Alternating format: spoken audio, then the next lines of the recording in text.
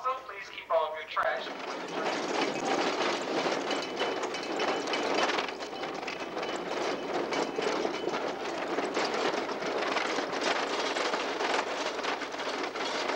Well, as you look back, the canyon is afternoon. To the left of the tracks and across the highway runs the prairie dog town, fork of the Red River. Although you cannot quite see the water from here, it does flow along the base of those large cottonwood trees. If you drive down to the canyon, you'll cross it 6 different times. Now, I'll tell you a little bit more about the Red River here in a few minutes, but coming up in front of the train now, you will notice a large peak to look like the left side profile of an Indian face. Now that's all the way over in the upper left-hand corner outlined by the sky. His chin is, even with that tree line coming across there, his nose is sticking out against the sky. Now we stand at it, then it forms the major portion of the north-south boundary between Texas and Oklahoma. That's a pretty dog town of about 2,000 miles before it empties into the Mississippi River just above the road. Well, coming up in front of the train now, you'll notice that large green peak outlined by the sky. That is Triassic Peak, home of the Sad Monkey Rock, where the Sad Monkey Railroad does get its name.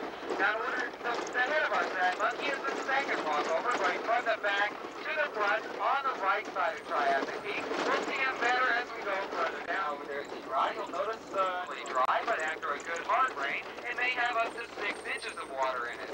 When Timber Creek is flowing, it flows very rapidly for about half a mile. Then it drains into the prairie dog town fork of the Red River back on the other side of the highway.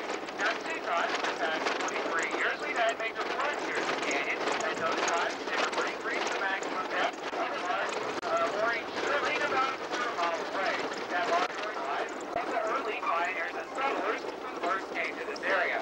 Texas was written by Pulitzer Prize winner Paul Green. It is one of America's largest outdoor music productions with a cast and crew of 80 members.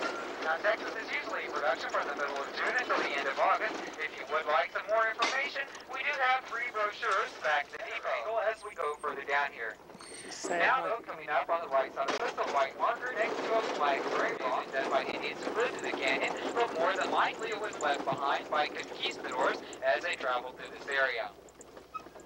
Well, when you come past the Indian carving there, back up here at the top of Triassic Peak, you'll notice that we do get a little bit better view of the Sad Monkey from this angle. From over here, we get a right side profile view of him. You can see his right eye, which is that dark brown spot way up at the top. Then his long, flat nose is sticking out just a little bit against the sky, and his pouty lip is way down there at the very bottom. Again, he is the second rock over the coast. He does plant is the official state flower every other spring. He does have a man rock song, and similar next to a flat gray rock, that rock has a large hollowed-out spot in it. The hollowed-out rock is called Indian Masante or an Indian corner rock. The Indians would use that rock. The Indians did use every part of the buffalo. They used the meat for food, the skin for clothing and TV material. They also used the bones and horns for tools and utensils. Well, if you look over there to your left now, you'll notice that old twisted up gnarled juniper tree. That old dead juniper tree back there was familiar to you. Maybe you've seen it before. Our old juniper tree has been in several national publications. Most notably, it was in the Reader's Digest about 15 years ago or so. Most of the other evergreen trees you see around the canyon are also Enduro Pizarre.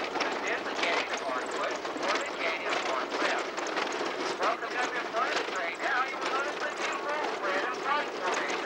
And the red and white formation is called the Crucian Spanish Church. You'll notice a large dark opening. Now, that large dark opening is the entrance to the Catarina Cave, which is one of the largest caves in this area. A lot of people who come down to the canyon also like to go before the Catarina Cave. If you would like to know how to get over there, just ask me when we get back to the depot.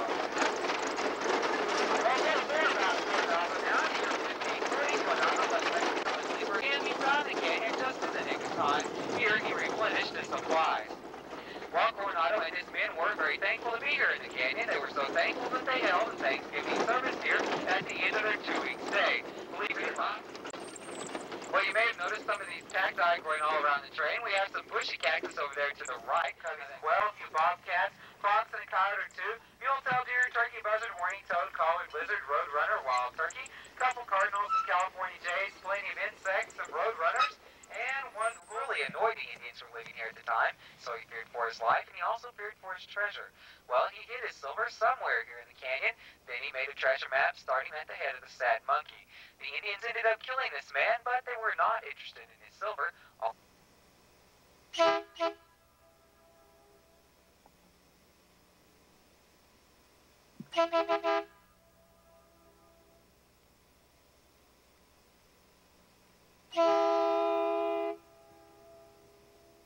Here in the canyon.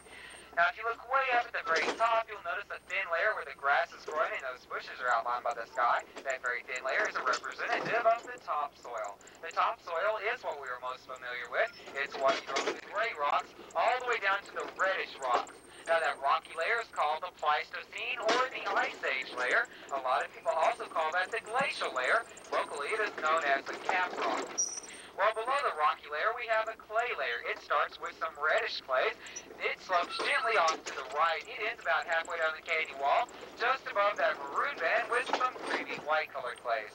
The clay layer, we call this storybook hill because we think some of the stories in the children's books may have taken place here. We know for sure that Jack and the Beanstalk took place here because a giant left his boot behind to prove it.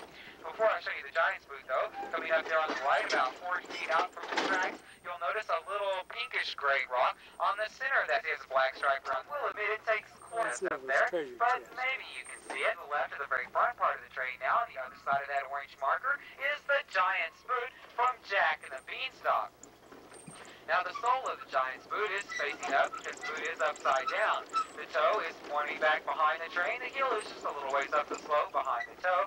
It's direction to find up here. We had a lady one time who said she saw the right side profile of Alfred Hitchcock. To find him, look up at the very top of Triassic Peak and follow it all the way over to the right.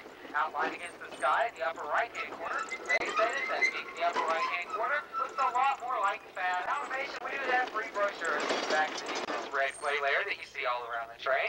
This red clay layer is called the greatest thing. It is the oldest phosphor ever found in the age on the outskirts of most dinosaurs. The greatest was found in the first layer. It was found in the mudstone, but deep in clay that you see all around the train right here, it was found by a Texas Tech professor. I believe his name was Dr. Saturday. Now we had a man from Saudi Arabia on the train. He thought he saw a camel right up here.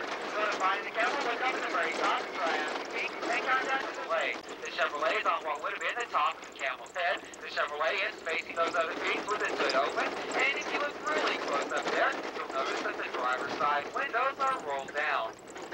Well, below the camel or the car in this red and white layer, it has been said to look like everything, or everyone rather, from E.T. to Miss Piggy to the famous country singer. 2 years after the Battle of Palo Duro in the year 1876, we had our first permanent settler in this area. His name was Colonel Charles Goodnight. Colonel Goodnight was a cattleman. He ran the Goodnight Morning Council of the guy, and he decided to settle down in the Battle of Duro. So he was the big runner.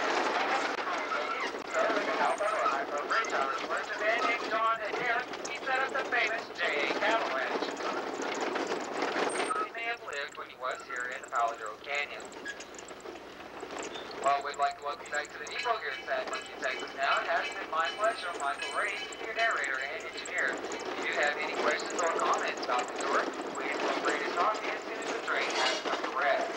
And once again, we would like to thank you for riding, and we hope you enjoy the rest of your stay here at the beautiful Palo Duro Canyon. Also, we do ask that you please remain seated until the train has been all off now for San Monkey, Texas.